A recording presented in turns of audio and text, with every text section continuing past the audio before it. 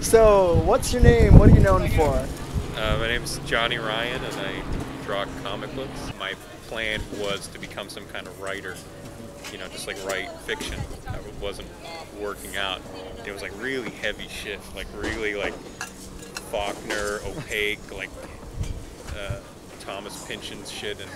But then I was also doing like these goofy like shit comics for my friends, and the friends that had seen both of those things, they were like, "Fuck this fiction stuff. This stuff is gold. You need to go with that." And so, and it was also just, I think it was more fun to do.